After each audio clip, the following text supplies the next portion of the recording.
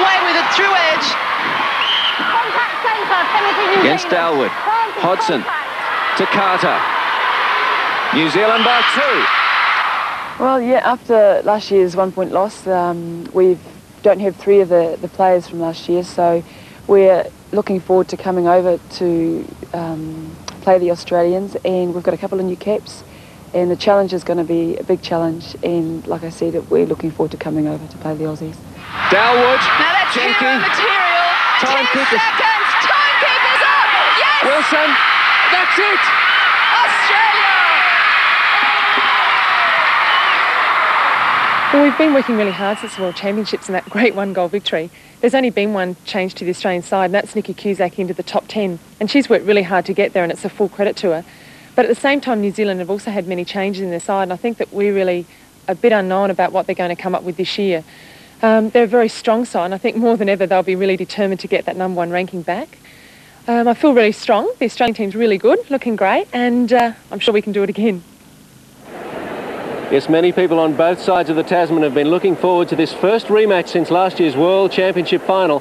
Certainly the Melbourne netball fans are turning out in numbers to watch Australia and New Zealand go round again. Good evening and welcome to the Glasshouse. I'm Steve Rebellion for ABC Sport, and in just a few moments we'll be underway with the first of a 3-test series between Australia and New Zealand. But the New Zealand lineup will be vastly changed to the one which took the court last year in the World Final. Anne Sargent, former Australian captain, have they got the team to run with Australia tonight? Steve, it might be my green eye and my gold eye, but I don't think so. They're with a new captain and a very new combination.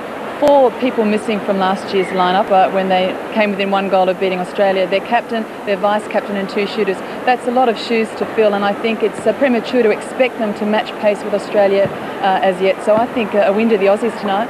OK, let's look at the New Zealand team first of all. And coach Lynn Parker has opted for a starting lineup that looks this way. Karen Topping at goal shooter, partnered by April Urumia.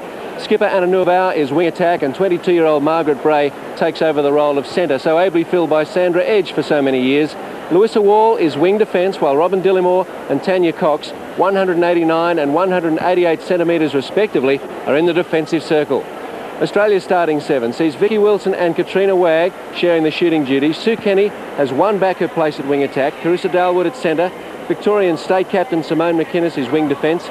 Skipper, of course, is Michelle Fielke, and goalkeeper is Roselee Jencke. So except for Sue Kenny, in for Shelley O'Donnell, that's the side which finished the World Championship final. Well, our eyes and ears courtside tonight will be former Australian player and current top international umpire, Chris Burton. Chris, the Australians carry the burden of favouritism into this game. Well, I think so, and I think this crowd and all the viewers on the television are going to wait and see whether in fact they can reproduce the standard which won them the world title by that 1 goal. Sue Kenny in, do you think Shelley O'Donnell a little unlucky? Yes, I do. I mean, I think perhaps that's a statement of Australia's strength. How strong are the starting 7 if Shelley O'Donnell is in fact on the bench? OK, well, we'll look forward to your comments during the night, Chris. And there's an international pool of umpires for this series, and tonight Helen Lawrence from Papua New Guinea and Sheila Redpath from England will be controlling the game.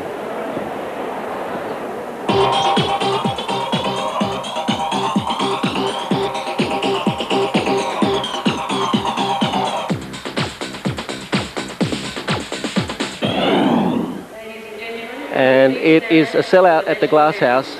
6,000 people here, every ticket sold, and standing by now for the anthems.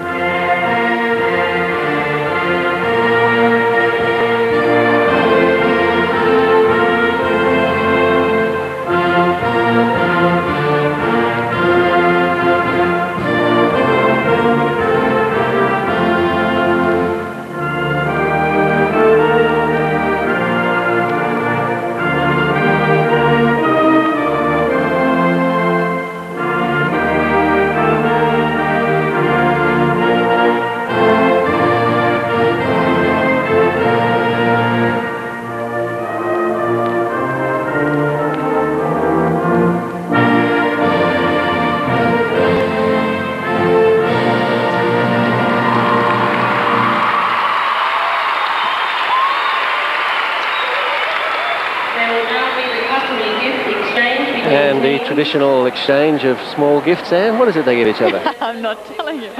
Sometimes a badge, sometimes a coaster, just a small memento that displays something nationalistic about your country. And the Australians need no reminding that they're the current world champions, as Joan Kerner conducts the toss. And it's a tough job for Anna Nuuvau coming in after Waitamanu and as New Zealand skipper. Yes, I can't envy her position trying to rebuild a New Zealand side. Obviously, they'd be looking down the track to the next World Championship, but tonight a very big headache for New Zealand to fill the shoes of 4 significant players from last year. Australia having won the toss. Is Anna Nuuvau realising that Waitamanu had such a presence and a different type of character? Difficult too, because should they falter tonight, it wouldn't necessarily be a reflection of her captaincy either. New Zealand have lost a key defender, a key mid-court and key shooters. So it's not even just one area that's affected. Significant changes in all 3/3 of the court. Australia and New Zealand have met 39 times. Australia has won on 20 occasions, New Zealand 17, and there have been 2 draws.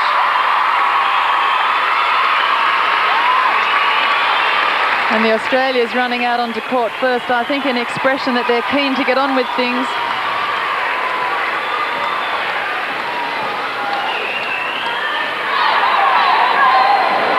So Carissa Dalwood certainly ready. Australia with the first centre pass. No need to tell you the colours. Australia to get us underway. Sheila Redpath blows time on. And Dalwood to Kenny. Kenny having fought back from a bad ankle injury. Straight to Wilson. Instruction, pass or shot. Distance, that's the ball. And Wilson will get the second attempt. Contact, pass or shot. And Sheila Redpath asserting herself in this game, very deliberate and very clear in obstruction ruling, so clearing the New Zealanders off their shot. As we mentioned at the start, the New Zealand defenders have plenty of height, so that's going to be the problem for Wilson and Wagg. They got around it in last year's World Final. So Wagg to Wilson. Instruction, pass or shot.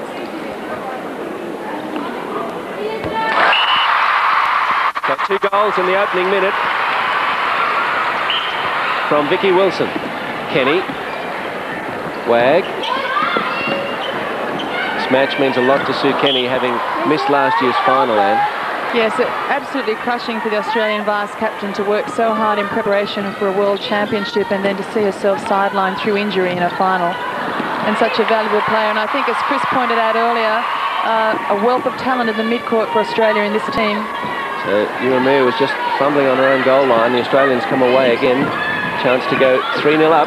Wagg making the lead, well out from the circle. Shooter, penalty. And although Wilson ended up on the deck, the call went against her. So Cox to Lewis Wall and Bray. The New Zealanders have big raps on Bray. Well, she's replacing a very athletic centre in Sandra Edge and arguably the world's best, and Bray herself a great athlete.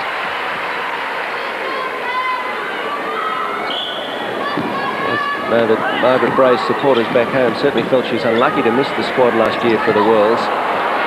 Well, the hands of the New Zealand shooters letting them down in the opening stages of the match. I guess you can put it down to nerves, but they'll need to be surer if they're to stay in touch with the Aussies. Hand on it from Dillimore, and away come the Kiwis, but they spill it straight away. McKinnis cleans it up for Australia. Back to Jencke, Wagg and Kenny. Wilson, Cox wearing her. It'll be interesting to see how effective Dillimore is up front as goal defence. Last year she was sensational back as keeper behind Waitamanu, the New Zealand skipper.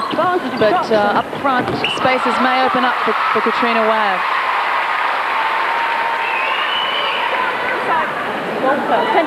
Centre third defence, offside.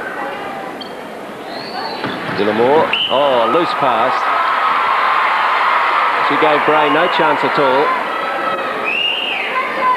So 3 minutes gone, low scoring game so far, 2-1 to Australia. Some early nerves, particularly from the Kiwis. Wagg. Goal defect, keeper instruction, pass the shot, you're okay. Goalkeeper. Instruction by the goalkeeper. So Sheila Redpath not happy with the distance being kept by the New Zealand defenders. It's giving Australia a number of second chances. And in fact, she was still trying to set the correct offending player out of play, which was Cox when Wagg cheekily took the shot. So you could well have expected that to have been recalled. Good scrambling by Wilson. There's one possession back to Australia. And their third. And a 2-on-1 situation in the circle, a delight for the Australian shooters with Dillamore out of play. They make the most of it, but Wilson not going to the post, which is what you'd want in that situation. Tanya Cox, half of the wall of death. It's a delightful expression, isn't it, when Cox and Tamanu line up in their club side known as the wall of death. I don't know that Dillamore and Cox are too friendly either when they get together. Topping.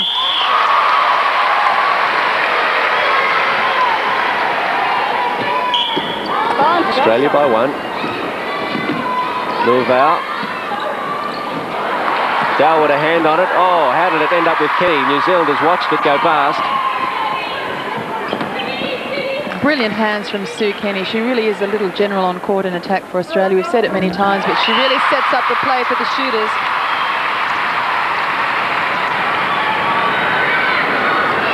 Four and a half minutes gone. Australia by 2. And Wagg so free at the front of play because New Zealand characteristically playing 2 back in the circle. Won't stop the hands of Wilson.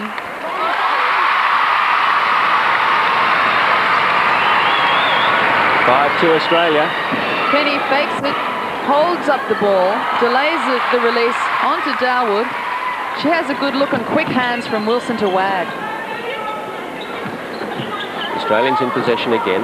Kenny. Wilson get the shot away quickly after that little fake, and does. So a fine early lead for the Australians. It's pretty hard when you enter the match such hot favourites. 10 goals is the margin being talked about. Australia expected to win. Pass for shots. We're looking though at a lineup that had a great year last year and is really thriving on the success and very determined to maintain that status. I think they're comfortable with the new hero status they've assumed and putting it out there tonight. Top in, unmarked. Dalwood centre pass to Kenny. Kenny finding a way very well to the circle. She's able to get around Louisa Wall and Margaret Bray, whoever's picking her up, and really cut space to that circle. It's with Louisa Wall, transverse line. Bray fumbles but regathers. I have to say it again, hands really letting down the New Zealand attack. And Michelle Fielke colliding with the post. Lynn Parker looking on with Mari Eriksson, the manager.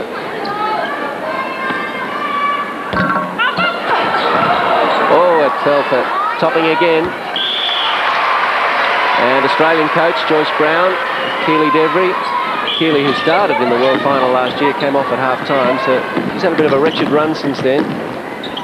Had the flu, kept her out of a couple of the warm-up games.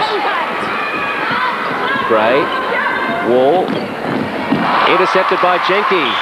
Deja vu? Yeah, reminiscent of that important intercept she took in the dying moments of last year's World Final. The most written about intercepts in netball history. Wagg.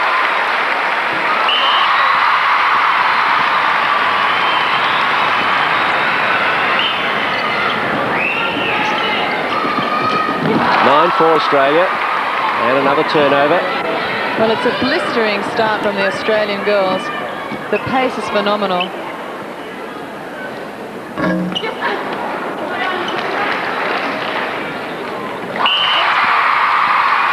Australia 10-4. And Chris Burton down on the sideline. I guess Joyce Brown will be pretty happy with the way they're going. I think so. From this level, it looks very much as though New Zealand are falling down in attack through the centre third, and yet the defenders are really working overtime, but it's the magic hands of the Australian forward line that's making their work so difficult. It's starts with Nuavau. Irumia. It's a New South Wales connection from Dalwood forward to Kenny and Wagg that seems to be making a difference early in the game. I think too, you can't expect a side to have so many changes such as New Zealand and come out spark straight off. It needs to develop through the match, and certainly they wouldn't have been under this pressure. They've played Trinidad and Tobago earlier in the year and won well, but a little different to playing an Aussie lineup that's in good form. An error from the Australians. So Nuavau restarts into the corner for Bray.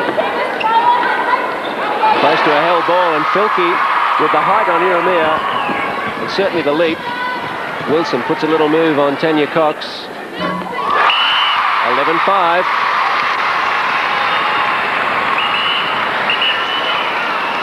And time called for a moment as something came onto the court.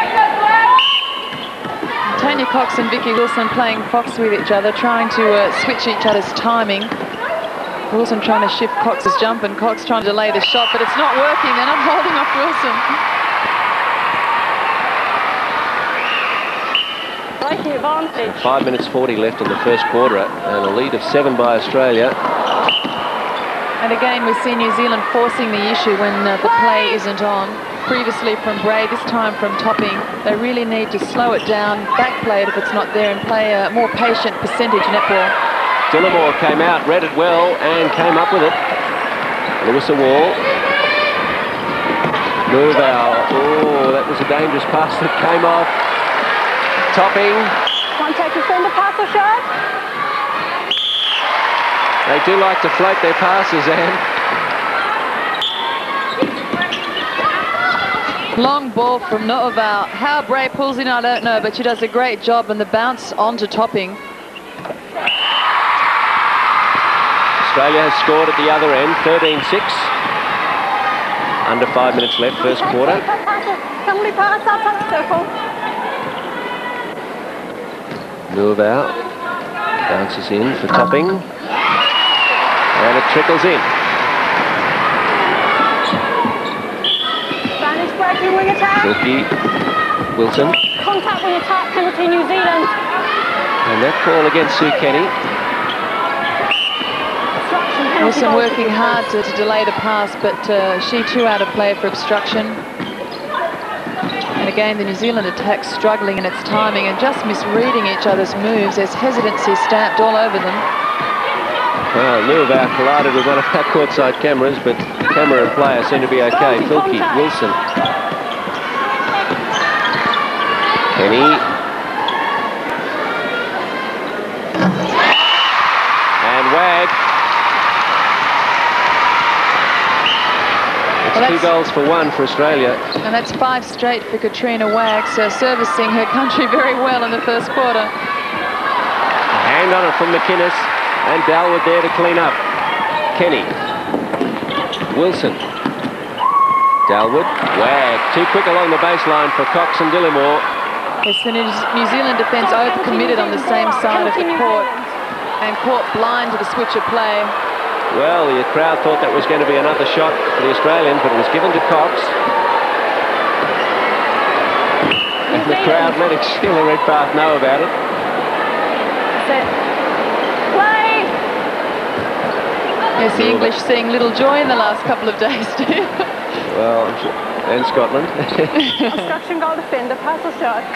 It's Great Britain League side losing last night. Scotland losing rugby union this afternoon, and the Australian netball team looking to make it an All-Australia weekend. 14-8, 2 minutes 40 left, first quarter. Wilson.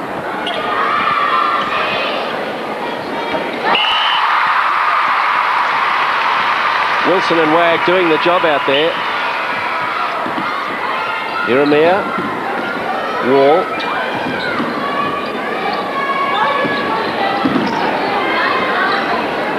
Topping, long way from goal. And a little unlucky, but Irumia there. Quickest to it, shortest in the goal circle. And she's seen very few opportunities. Only her 4th touch at goal. She's put up 3 from 4, but it's all been Topping. Wilson.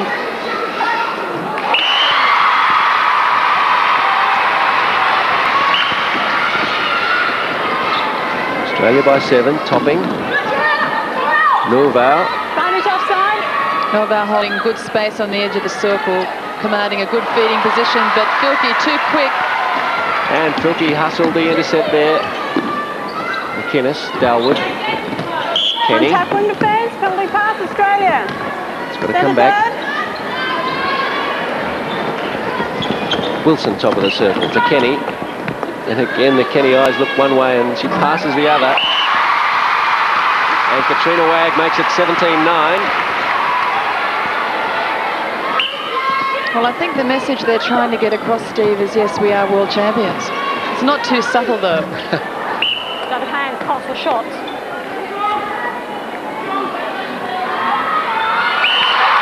18-9. So still this 2-to-1 ratio, the Australians keeping up. Breaking goal attack, free pass, Australia.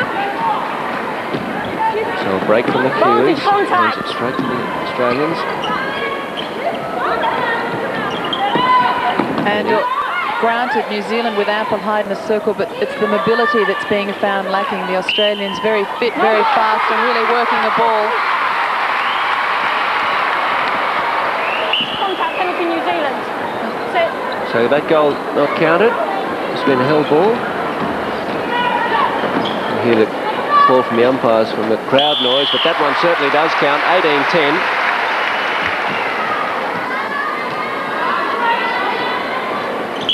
Spanish breaking wing attack. So only seconds left in this first quarter. The clock stops at a minute out from the break, and we'll just wait for the timekeeper to get up to give us the clue that New Zealand. the quarter is nearly over. We are keeper. And she's up now, making her way down towards Sheila Redpath. So I don't think we're going to see any more scoring in this quarter, and we won't. And a most impressive start by the Australians. The untried New Zealand combination found a little wanting in the first 15 minutes, and a great quarter from Australia to lead at quarter time by 18-10.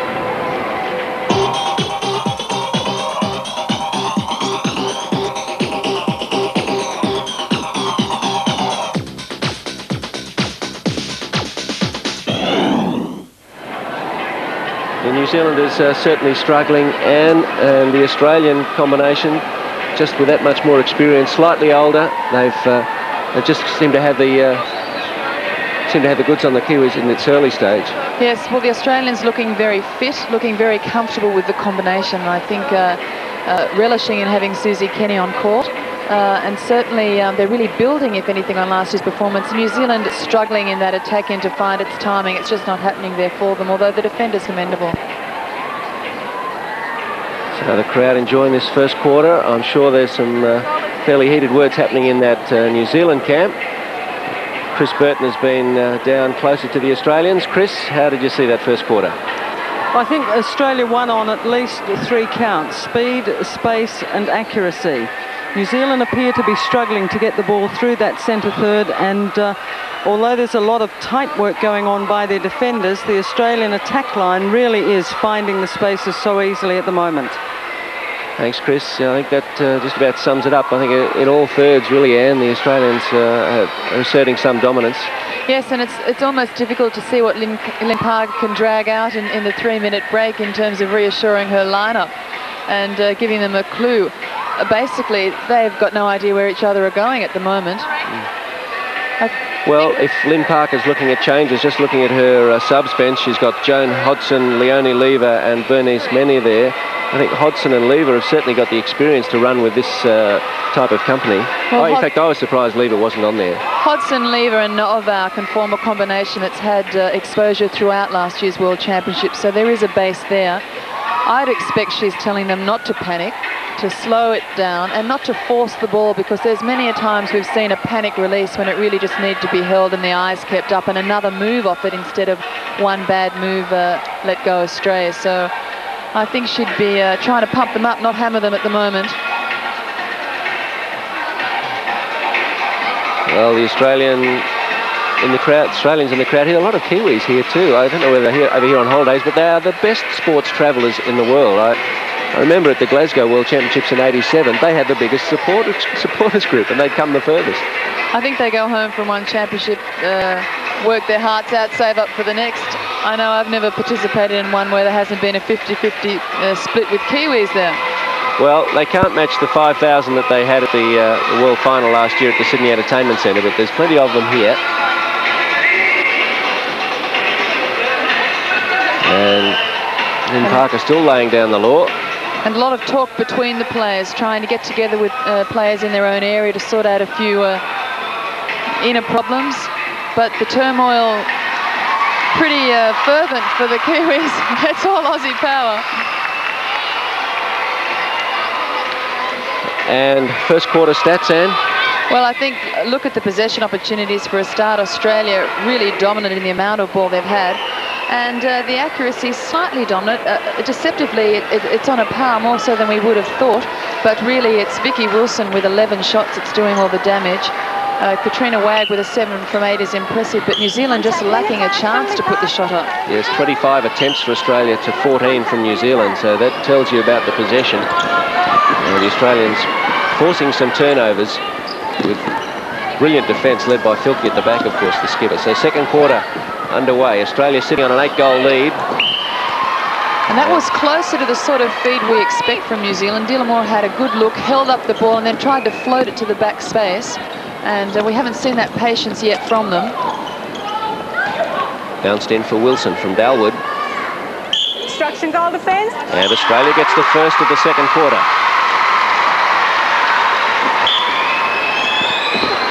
Move out. Rumia. Contact goalkeeper, pass or shot. Back to Dillamore, but it'll come back to the circle because there's a call against Roselee Jencke. Jencke working really hard to get her legs working around, topping and block off the spaces, but the bump coming in the process. Kenny to Wagg. Dalwood in for Wilson, 2 on her. Oh, and she got the pass away to Wagg. Well, that never looked on. Watching Catriona Wagg through the Super League series this year, and I really think that she's come on a treat even since last year. Yeah, she looks to have a new confidence again, feeling comfortable now in a starting lineup, and certainly the combination between her and Wilson developing with each match. And what an asset in defence she is. Through the midcourt, she's quite awesome. Well, there's the spread of 10, and we're only 2 minutes into the second quarter, so the warning bells are out for New Zealand. And we've concentrated on the shooting stats, Steve, but when we have a quick look at intercepts, Australia pulling in 13 intercepts in the first quarter as opposed to New Zealand's 4. So I think the work rate in defence for all the Australians on court telling the story. Bray to Urumia, long ball meant for topping, and it's going to be a toss-up. Roselee Jencke with excellent front position then, eyes on the ball, went up nice and strong into the air, forced the toss. And topping goals, 22-12. Dalwood centre pass to Kenny. Kenny available on virtually every centre. New Zealand dropping back from the centre to try and cover the top of the circle and put their 2 circle defenders back in the circle very early. So Kenny with a lot of room to move. Yes, of all the players on court, Kenny seems to have worked out the most space for herself. Always available, as you say. Wall for Urumia. There was a risky pass that came off, or did it? Contact wing attack, penalty Australia. Contact, penalty Australia. Jencke. Advantage contact, Fielke. goal attack. We heard the call from Sheila Redpath, the umpires wearing microphones. Kenny.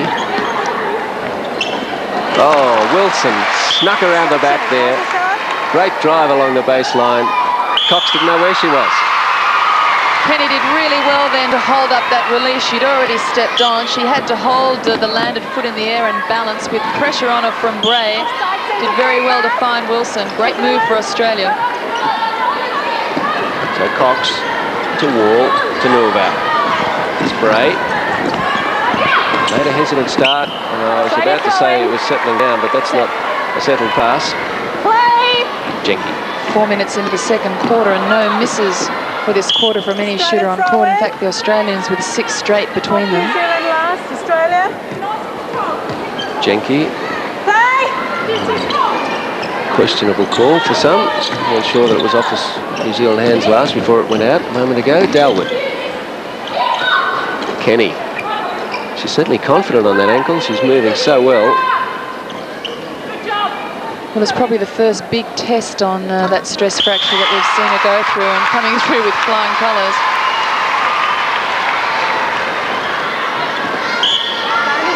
So 25-12. Australia building on this lead. They've been unrelenting through the first quarter and a third. Catriona Wagg tenacious in defence, but she will draw a contact penalty and be out of play for that last attempt. Topping. Really no Australian player conceding any room in defence. A very tight one-on-one defence, a very disciplined defence from Australia. McKinnis. Got a contact call against her. Goal third. Or is it against Kenny? Bray to Uremia. Fielke with a rebound. McKinnis looking for someone to be available, and it's Wilson who's made the long lead away from the circle. Wagg's back there. Oh, is the right idea. Wilson just tad slow to catch onto it.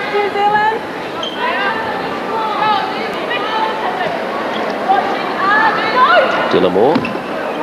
Goes for Bray. Uremia. Contact. Contact goalkeeper, pass or shot where you are. Topping. 25-13. 7 minutes gone, second quarter. There really isn't an Australian player who's being outplayed and by her opponent. No, I'd have to agree with you. Australia far too dominant in all areas and thriving on the World Championship title on that status, just reveling in it, as is the crowd, delighting in the skills they're providing in this match. It's been quite a while since we've seen a New Zealand line struggle, as is this one.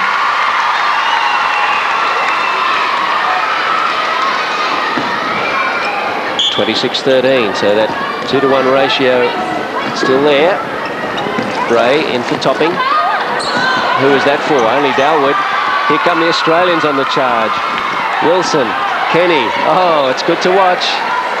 Wagg gave it, well, straight to Dillamore. Well, she learned a lesson for trying one too many, and they'll make her pay for it.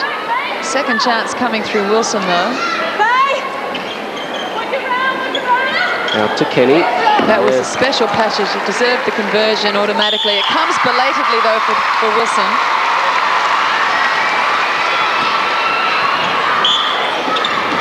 Dalwood to Kenny. Threaded it through two defenders. They're going for the fast break again. Oh, Wilson from a mile out. Cox with the rebound. I'd hate to see the soles of the sand shoes at the end of this match. They might be running on socks, I think. Pretty fast speed out there. The floor here at the Glasshouse not sprung. In fact, it still sits on top of the swimming pool that was used in the '56 Olympics. I think the pool's empty. I hope so. I think the way the Australians are playing, they could probably walk across it, Steve. Fielke, McKinnis. Dalwood. Merciless is probably the best word to describe this performance. Kenny, knowing she had to take that pass just inside the centre third, or over third would have been called. She does it and slips it onto Wilson. And the lead is 15. Well, at half-time, I'll go scouring through the records, I think, to find the biggest margin, because I think we're heading for one. Well, my prediction's already been surpassed. McKinnis, Dalwood and Kenny. The thing you won't see, though, is the Australians let up. They're very disciplined, and it would be a mark of respect to New Zealand that they keep on with the mission. Contact shooter, coming past New Zealand on court. So we won't see them lessen the pace or the effort. Shelley O'Donnell, Keely Devery there. And would not be surprised to see other players introduced to this game. The lead is considerable, and I'm sure Joyce Brown, with confidence in all 10, may well share the special feeling of this match with the bench. Wagg to Wilson.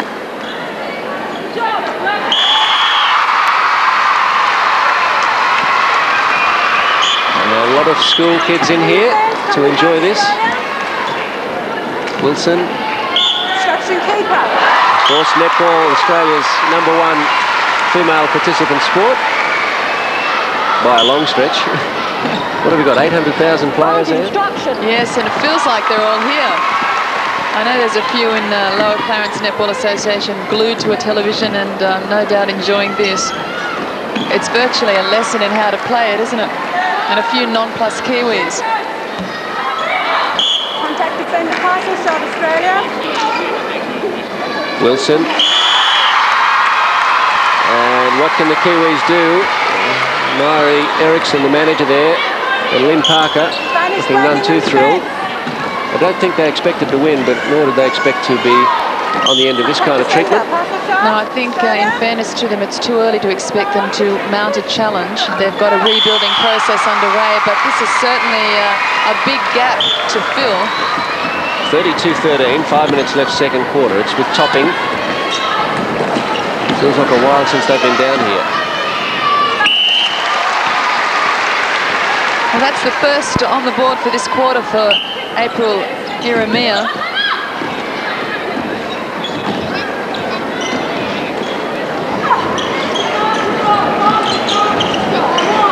Wilson, long shot.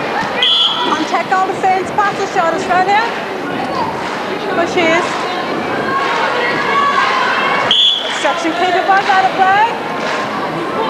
It's a gimme shot, and she takes it. Yeah. 33-14. Breaking, free pass, New Zealand. Now the break comes from Simone McKinnis, anxious to get out and defend. The Australians could well be leading by 20 at half-time. There's one back from Iramia. Well, Chris Burton, not a lot happening for the Kiwis. Have you got any suggestions? No, but it's interesting down at courtside. When the Australians take the ball, they seem to pick out a single player and let that pass go. The New Zealanders' eyes are travelling all over the court looking for an option. Yes, the Australian defence has got them a little rattled. Dalwood, easy. Oh, and Iramia clumsy on the challenge on McKinnis. And the swivelling eyes, Steve, just testimony to the fact that these Kiwi girls don't know each other as a combination. Kenny back to Wagg. And have a look at the speed that Cox's arm went through. She really came after that pass. It shot beyond her. I mean, just too fast for the Australians. 34-15, 3 minutes left till half-time. Joyce Brown should be happy. She still won't release a smile. A lot of work to do, she'll be telling them. Another half and 3 minutes to play. And nobody coasting out on court for Australia. McKinnis. Long ball, using the width of the court, the Australians very well. Wagg there was space for Wagg at the back of that circle. They find her belatedly. But it comes through Wilson. Her 14th for the quarter. Australia lead by 20. And we're not yet at half-time. You know, Lynn Parker may take the same view as Joyce Brown at half-time, but the changes may as well be made.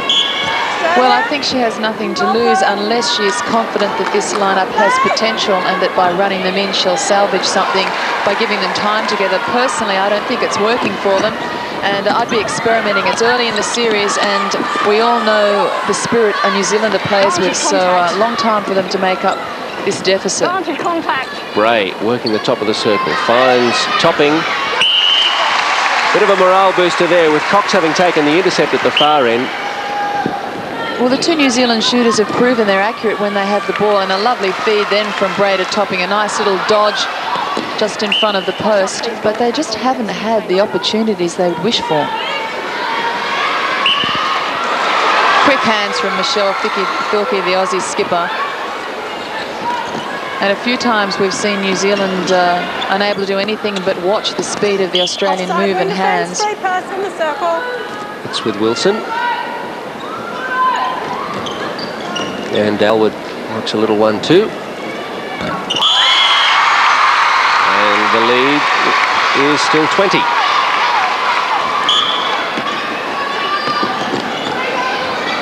Kenny. Wilson. Well, Wagg and Wilson giving away height to Cox and Dillamore, but such is the speed of their moves and the accuracy of the feeding, and that it's pretty much one-way stuff. Well, I had a big question mark that when you put such tall players together without, say, a Tamanu that is more mobile and more the general, that perhaps you lack the ability to match a running style of play such as the Australians. And I think we're seeing that. There's the height, but they just can't get out there one-on-one. A good intercept won by Nuavau and finished off 37-17.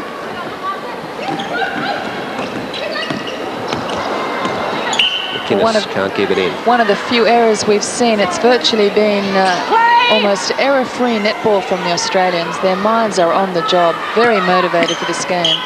Throw in Australia. Play! McKinnis to Kenny.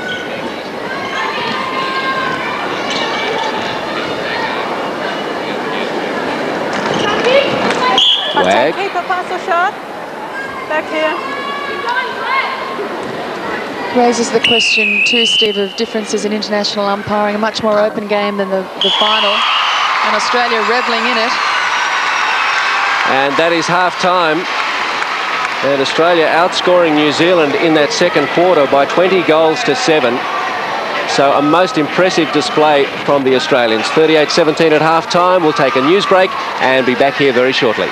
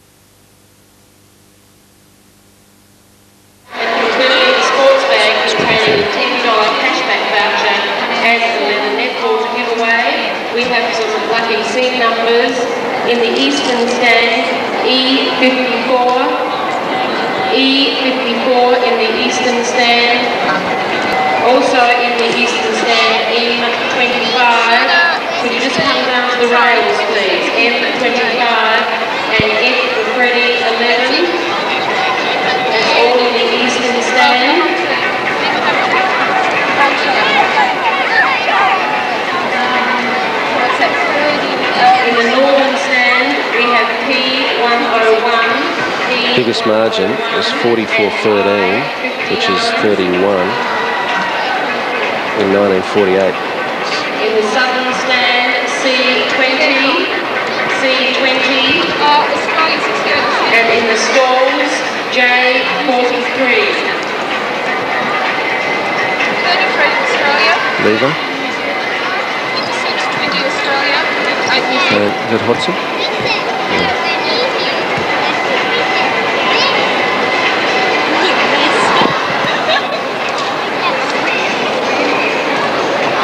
That's the percentage is okay, but that doesn't show the wealth of possession, does it? I will just make mention of it. Okay. And will I see a breaker before it comes back to us? Okay. Because I've only got out of the van here, not off air.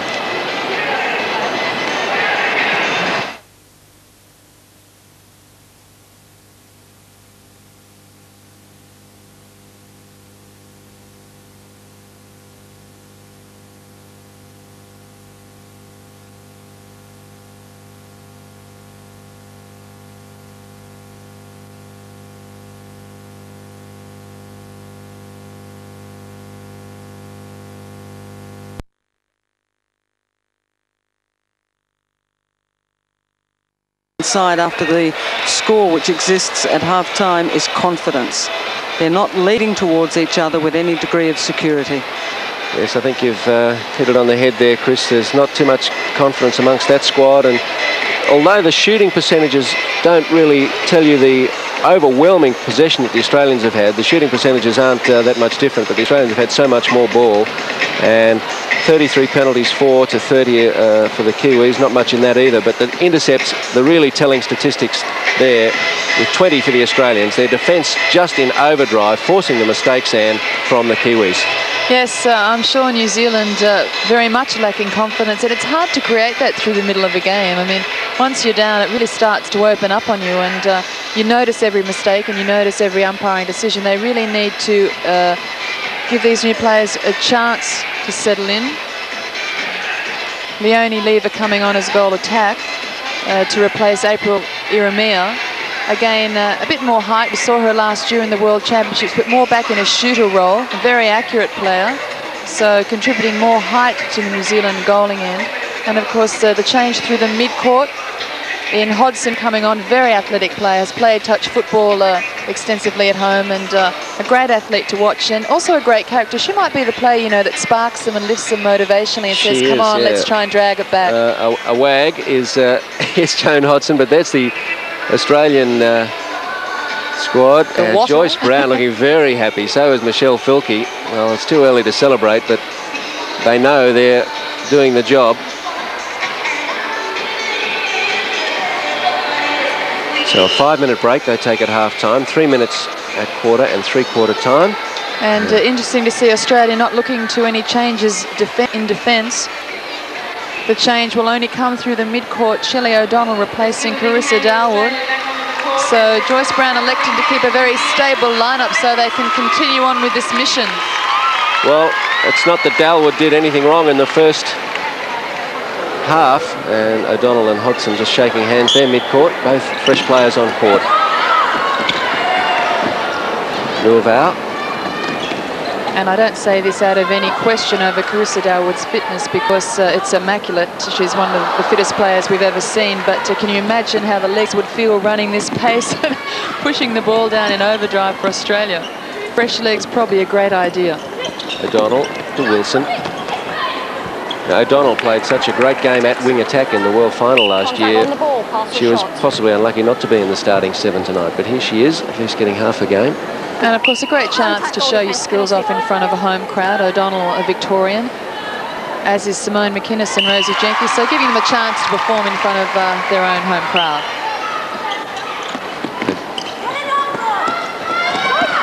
(39-17), Australia leading. Wall. Larissa Wall, youngest player on court by a couple of years. She's just 20. McKinnis pulls in the scraps. O'Donnell. And New Zealand very much in chase position in defence, really not in the hunt to try and get up the front and stop some of the deliveries. Out of court, it's Australia throwing. Australia's ball. You heard Sheila Redpath, so it's Wilson to bring it in. Vantage contact. Vantage contact. Kenny. And you see from that release on court, you have a moving player and one on the hold to give variety to the feeders, and also to draw the interest of one of the defenders. The Australians making it look easy. It's with Hodson. O'Donnell and Simone McKinnis teaming up to close out Anna Nuavau from that centre option. Oh, Jencke, that was easy for her. It was a big stretch, but her opponent was nowhere near it. Penalty pass Australia. Jencke through to O'Donnell. Good ball to O'Donnell, yes, yeah. Very direct, didn't waste time. Contact wing defence. Wasted a couple of defenders. Kenny to Wilson. I think very evident too for the Australians the amount of option. We have at least 2-3 movers operating on every ball, so some strong choices there for the ball distributors.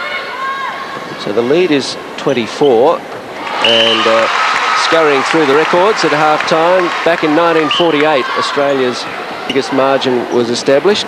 It was 31 when Australia beat New Zealand 44-13. So that margin is in some danger. Move over record. Yeah. In fact, that was Australia's first tour to New Zealand back in 48. I don't think New Zealand would like to be reminded that we've wound the clock back to 48 and to that particular match. And certainly these two countries widely acknowledged as the best two exponents in the world. Oh, Wall, good speed, beat Kenny to it. I think Kenny must have thought she had the contest on her own. Pulled in by Dillimore. A little bit scrappy, but New Zealand maintaining possession. Hodson to Lever.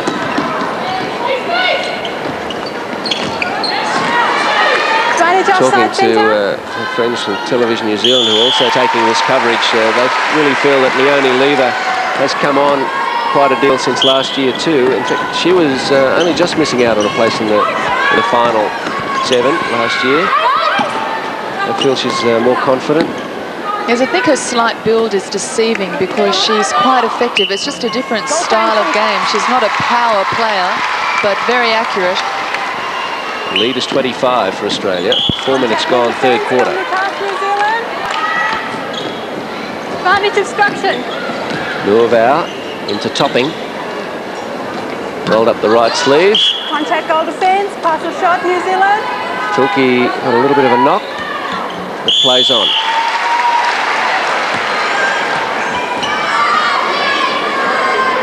Steve, we've talked about wholesale changes to this New Zealand lineup, but for my money, if I had to pick one that has caused the most damage, it would be the removal of Sandra Edge through retirement from the mid-court for New Zealand.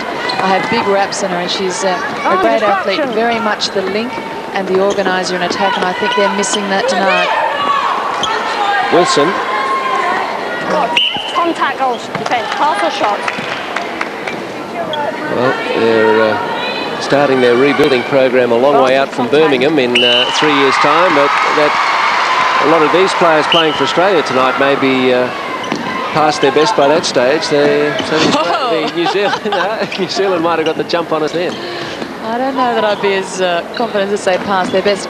I would like to say I think it'll be very difficult for these girls to retire.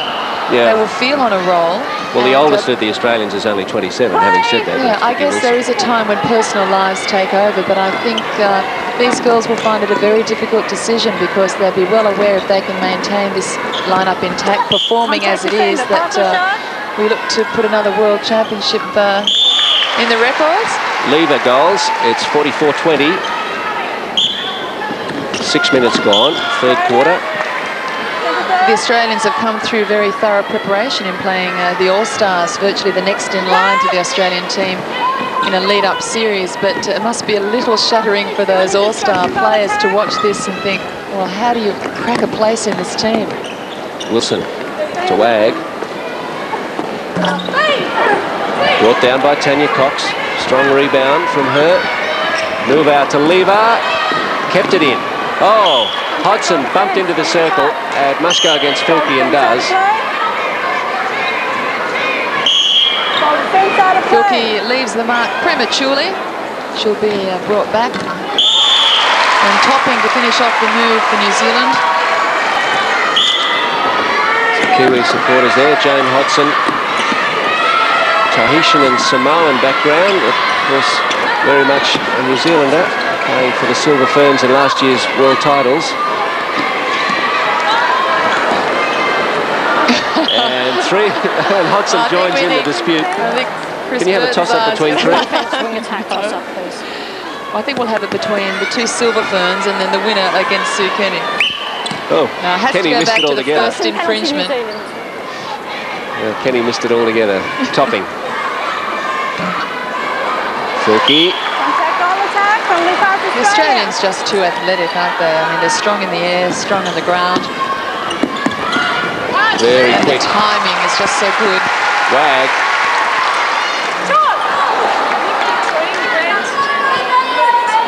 What a joy to be playing on the end of a Sue Kenny pass every time. As Wagg found herself then. And they'll go through Fielke in the mid-court and Sue Kenny, just a magic pass to link with Wagg on the base. It's with Wagg again. Dillamore comes down with it. Hodson. Lever. Wagg with 4 misses for this quarter. She's put up 3 from 7, so she would probably be concerned to lift that shooting stat for herself. Although as part of a combination that's blitzing, she'd be very content with the performance. It's very difficult to find fault with a lineup that is so convincing.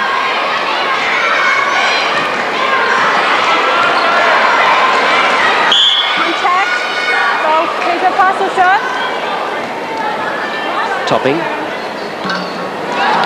Contact shoot out from Australia. For their height in their own circle, New Zealand not contesting their rebounds well. Each time they've been outclassed by Fielke and Jencke. Great take then by Louisa Wall. Hodson. But again, we see it break down in the mid-court. Very tentative to enter into the goal third. It's just there's no leads coming from the shooters. They're content to sit back in body position. Topping. Excellent goal. It's a struggle to get it down there, but well finished. Well, the approach is halted. Hodson has to look back several times. Now they're on the move. Hodson really creates the play and finds Topping on the base. The only lever. And Hodson, I think, has settled in pretty well to the pace of this game. She's making a little bit of a difference, and so is Lever. Hodson would be one of the most experienced of the Silver Ferns and very exuberant, so I think she can contribute a lot both in her attitude and her court play. She's the one that can spark them up, I think. Australia's only outscored New Zealand 7-6 so far in this quarter, so the rot has been stopped to some extent, make it 8-6. Norval, Hodson, Topping. And Fielke hounded Lever back there. And Keely Devery and Nicole Cusack just disappearing for a bit of a warm-up. Might see them final quarter. Cusack a shooter and Devery a defender. Kenny. O'Donnell. Wilson.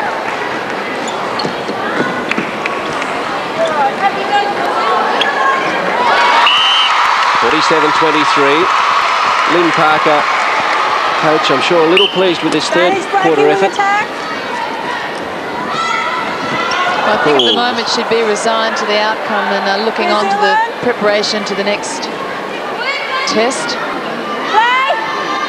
I'm not sure, though, looking at this, that the Sydney Entertainment Centre will hold any more joy for them. We'll hold a few more people. In fact, tickets still available at the Sydney Entertainment Centre for the second test Wednesday night. Contact advantage. If you'd like to go. Holds 10,000. Understand there's a few thousand seats still left. Hodson to Lever. Norval as Fielke takes a tumble. And Australia wins the penalty. The backspace, you know, was there for Topping. She just didn't have the confidence to cut to that space and contest it in the air, so they're really struggling. Oh, Australia spilled it, then it found its way off the post. Well, I think Michelle Fielke copped it flush on the face, but she was the last to let you know she'd ever been hurt. Lever just giving herself some elbow room there.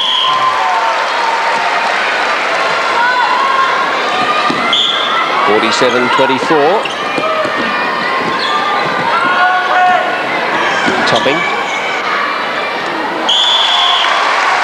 And New Zealand now keeping pace with Australia, but it's an awesome lead to pull back. O'Donnell to Fielke. It's a shame, actually, because this Melbourne crowd has been robbed of some of the delights you can expect from a New Zealand lineup. We usually can see it driven onto the circle and the shooters hold and that the spaces be fed, but they really aren't playing that style of game. It's to the body and it's just not working. Wagg for Australia.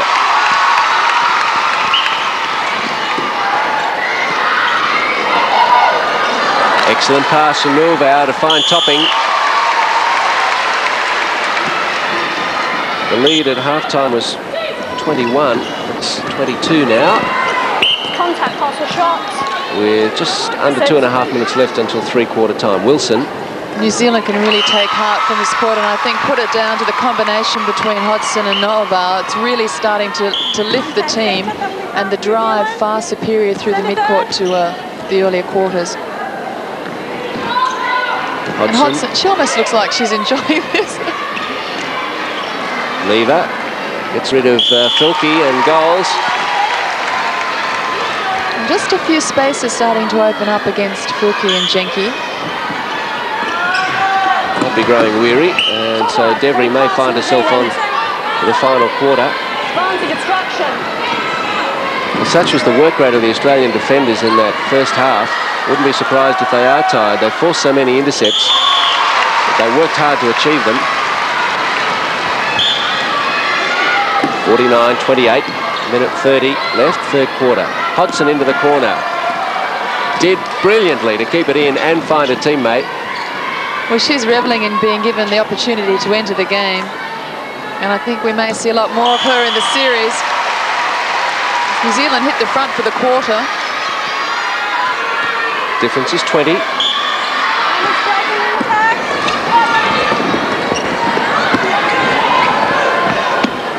Wilson. Well, that was just a marvellous shot. The run's been all New Zealand's way, and it's a really class shooter who can, after a break of a matter of minutes, take a shot from that distance, look at the post and put it through. Topping. Shoots over Jencke and... the reply. Well, long bombs at either end. 50 to 30. Contact penalty, Australia. Kenny to Wilson. Contact, pass or shot.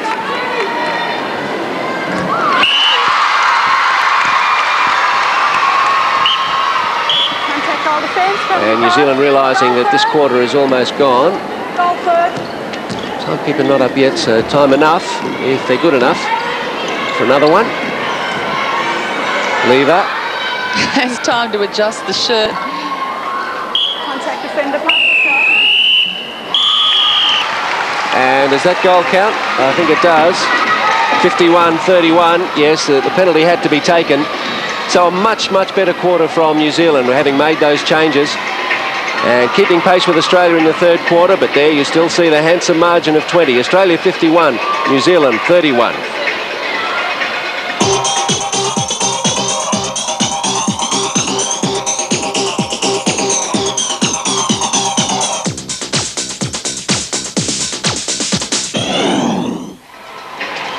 Well, Anne, New Zealand, if my maths are right, outscored Australia 14-13 in that quarter.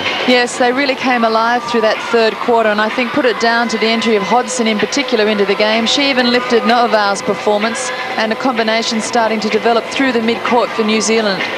They look a little more content with their effort in that New Zealand huddle, but Chris Burton is down with the Australian bench. Chris, do you think the Australians will make any changes?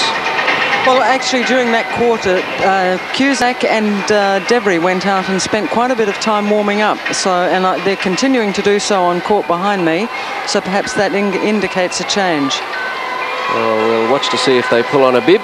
And in fact, as we watch, Nicole Cusack is doing just that. So Catriona Wagg is going to warm the bench. Nikki Cusack, of course, forcing her way back into this lineup, having missed out on being part of that winning World Championship team. So Wagg off. Just can't see whether Devery has got a start as well. I think she has. Yes, Keely Devery also is going to come on at goalkeeper, I think. And the crowd at the Glasshouse trying to get the wave going. I think they think they're on a winner. Well, they need a bit of work on their wave. We'll see if they can get it going by the end of this match, which has 1 quarter to run. Australia by 20. Keely Devery is on at goalkeeper. Fielke still at goal defence. So it's Jencke who is off.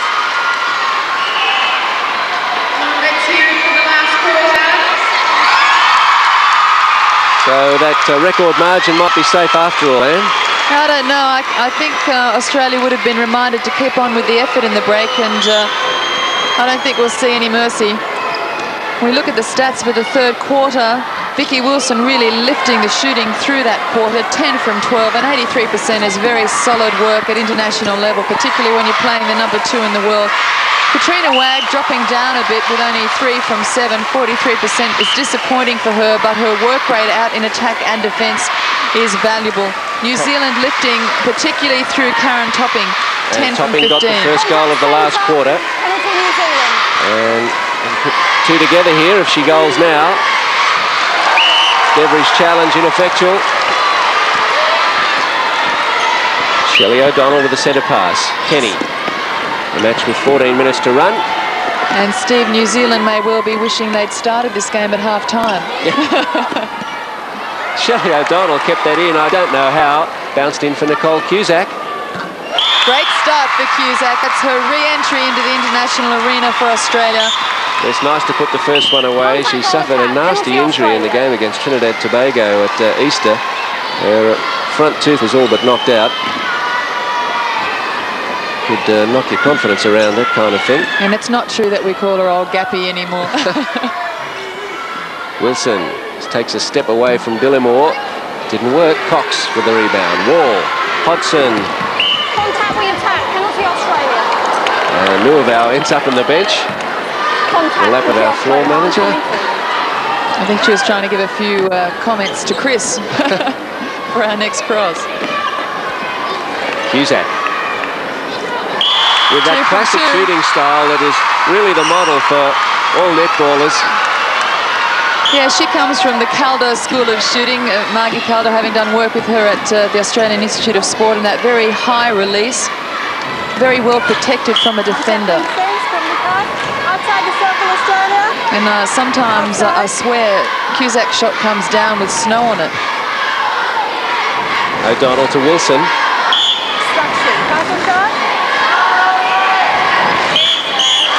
Couple of minutes gone, last quarter. Australia by 21. It's getting hard to hear ourselves here as the noise level lifts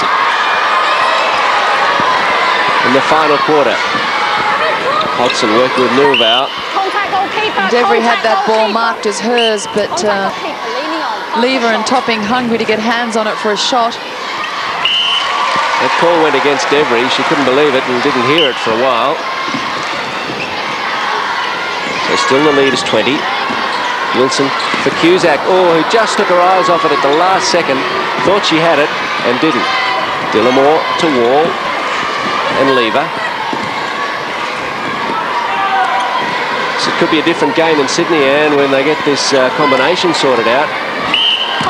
Yes, they really are putting out the challenge that there's more to come from this New Zealand lineup, and I expect we'll see it developing across the series. I think it really was the only fair thing to say that in missing significant players, you couldn't expect it to work straight off for them, but they've recovered well since half-time. Lever. Oh, unlucky. Had a good look, that one, and came out. Well, Lever herself stood back a little and was waiting for it to drop. Kenny to Cusack. Wilson makes the move on the base, and great collection from Cusack. And again, the tall New Zealand defenders caught up high on the ball with very little recovery and agility evident in their game. Cusack just as quick a mover as Wagg. She not quite as tall. 2-on-1 in the circle. Devery on the move to try and split up the two shooters so they can't set up on her. And she does well. She draws a contact against Lever. It's with McKinnis. O'Donnell. Cusack free. Wilson. Defender staying back. They're both out of play, so this is money for Jam. Well, a clumsy attempt then from Cox. They really are being outplayed by the moving style of netball. Cusack.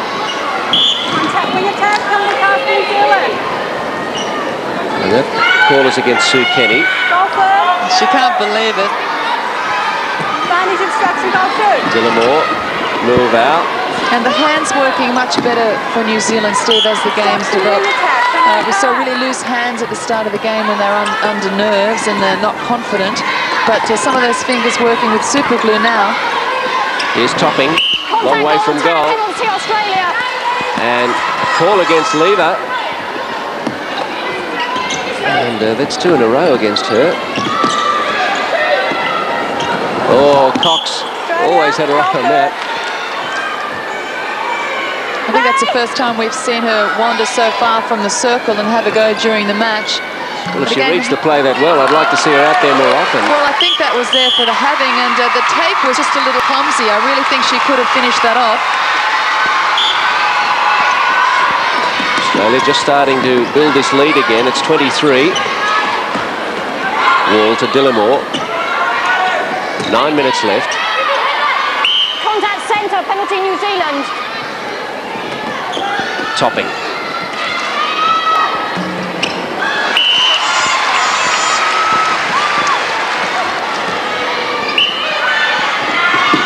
Fielke, Wilson. Well, not the right option to choose cross-court, top of the circle, where there was a lot of traffic. There were two defenders in between the Australians. I don't think New Zealand could believe their luck. They're so used to seeing the Wilson bomb fly past their eyes.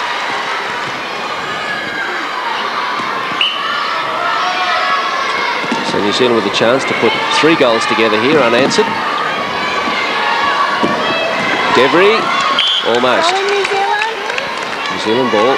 Anna Nuovau. Joan Kerner, I'm sure, enjoying this contest. Contact, goal attack, penalty Australia. Take a mind off finances anyway. Cusack for Australia. Kenny to Wilson. Well, the timing just immaculate for Australia. Tanya Cox never made any effort to cover that lead from Wilson. Future netballer there. World Championships, what year? 2000 and something. Wilson. I've got one vying for that. Instruction goal kick, pass or shot it, Australia.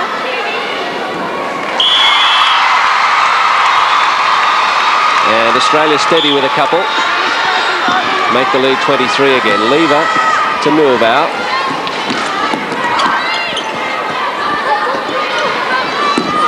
Contact defence, pass or shot. Where you are, shooter. Here's Topping. Well, she followed that in so quickly, I think she must have believed it was going to miss. And she got the second one. 59-37, 7 minutes to go. Kenny, Cusack. Australians making space all round that circle. Cusack left on her own. Oh, Wilson didn't know that one was coming, but she was quick enough to pull it in.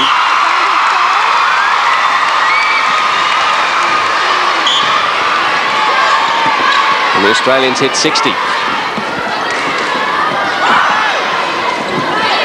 And I think the Kiwis are going to avoid the embarrassment of a new record margin. Lever. Instruction, goal stands. And the goal is good, as you heard Sheila Redpath. O'Donnell, Wilson. Instruction, goal kick. Well, Cox left a challenge to right at the end, and it was still obstruction, according to Helen Lawrence. Not that it mattered. Advantage, contact. 61-38. Wall. Instruction, goal attack. Penalty pass, New Zealand. Hodson wants it taken quickly. Contact centre, New Zealand. Hodson. Fielke. Pull that one in too easily. McKinnis. O'Donnell. Kenny. And Cusack. Oh, well, Dillimore had no idea where Wilson was. But Cusack knew.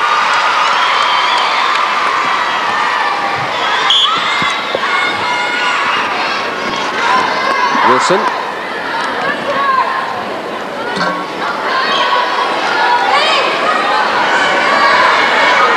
Wall.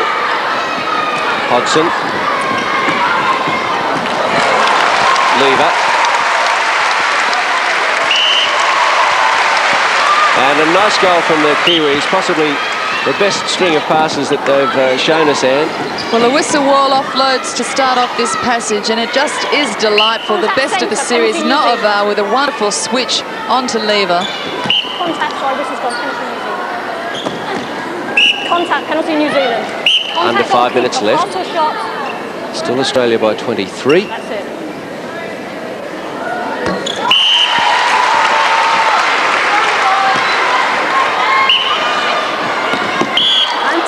Loose one from O'Donnell. Goal third. The type of margin that we're seeing here just emphasises what a difference the missing players from New Zealand made last year.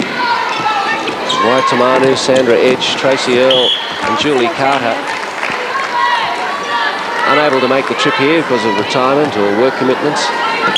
Yes, Carter and Cheryl Waite unable to come because of work commitments, and well, Tracy Earl's pregnant, I think, isn't she? yes, she's pregnant. Sandra Edge retired, and Waitamanu retired. contact, penalty New Zealand. Nuuvau looks for somebody, has to go for Offside Hodgson. advantage. Shooter's shut down by the Offside Australian advantage. defenders, Devery and Fielke.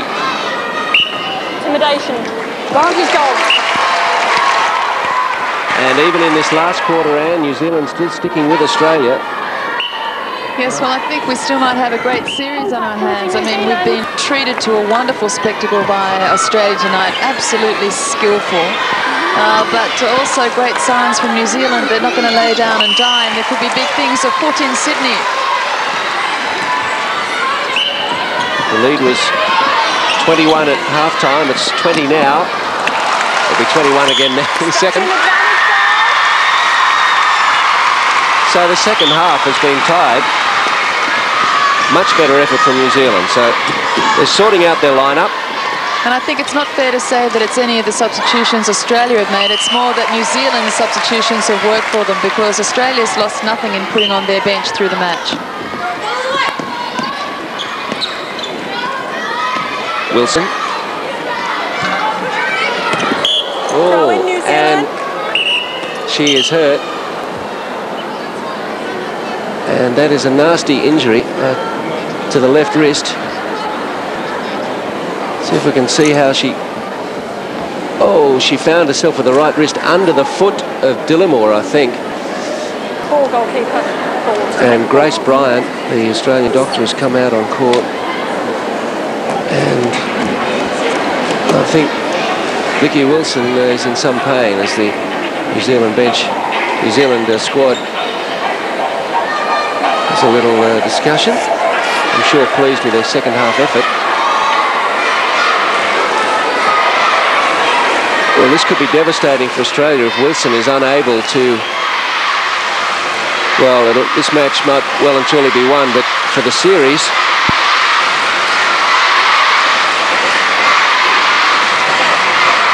the crowd trying to cheer each other, out-cheer each other, with just 2 minutes 40 left on the clock having stopped for this injury. Marouane Maluish, the Australian manager, also in attendance.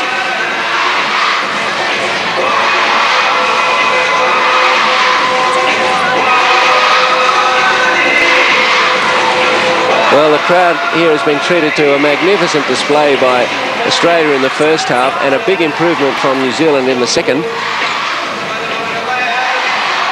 And although Australia, I think, is going to win this game comfortably, it certainly has set the stage for a great second and third test, because they've shown they can match it. And I think Wilson is going to come off.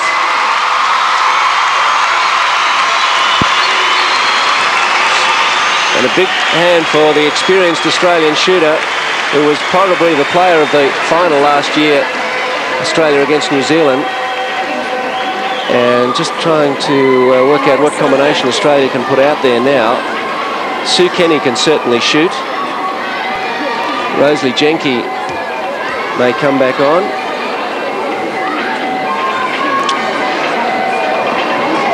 And with 2 minutes is the time that they can have for an injury like this. And I'm just working out how many substitutions they've used. Use their maximum of 3 substitutions. They will have to play the remainder of the game with 6 players. Yes, I just realised that Cusack, O'Donnell and Devery, who are all on court, that is their 3 substitutions allowed. So Australia has to finish the game with 6 players. Kenny will go to goal attack. Well, it's just as well for Australia that the margin isn't closer, because this could have been catastrophic for them. 6 against 7 is no way to play New Zealand. However, Nuuvau to Hodgson.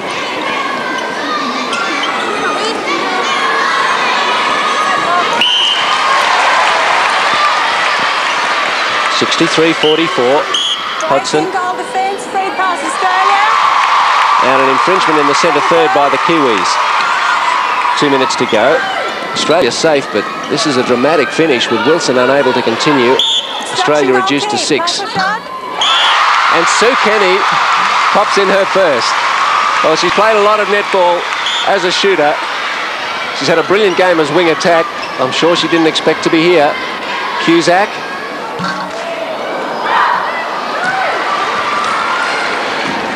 So McKinnis has moved to centre. O'Donnell to wing attack. So Australia playing without a wing defence. Topping. Contact goal attack, penalty Australia. Another contact called against Lever. Devery to Fielke. O'Donnell to Kenny. So once the Australians get it up into their attacking third, they're not short of numbers. It's the wing defence they're playing without. Instruction goal shoot, pass or shot. Contact with the ball keeper, both out of play. Both Kiwi defenders out of play, and the crowd letting them know what they think of it. Australia by 22. They've certainly lifted the Australians since that unfortunate injury to Wilson. Kenny. And in fact, the Australians have outscored the Kiwis since they've been playing with one less. Contact goalkeeper, penalty New Zealand.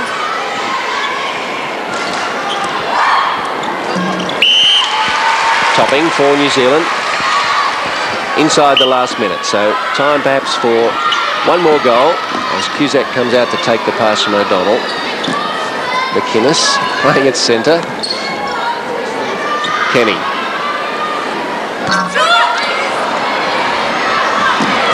Hodson to Lever.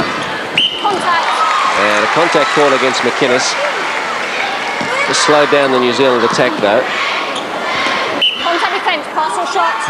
The crowd trying to count down the clock, but it doesn't work that way. Only the timekeeper knows how many seconds are left, and there aren't many. And there are none. Great win by Australia. Well, a great effort by the Australians to not be overrun in the last few minutes.